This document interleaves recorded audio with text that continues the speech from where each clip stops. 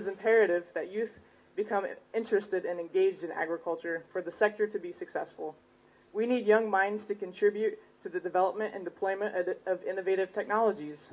We need people like you to modernize the sector in ways our parents and our grandparents never imagined. And we need you to help us feed the world.